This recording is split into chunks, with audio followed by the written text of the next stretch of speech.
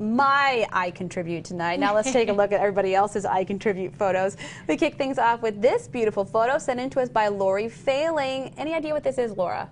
Any guesses? Gosh, no. Put you on the spot. I didn't tell you this question was coming.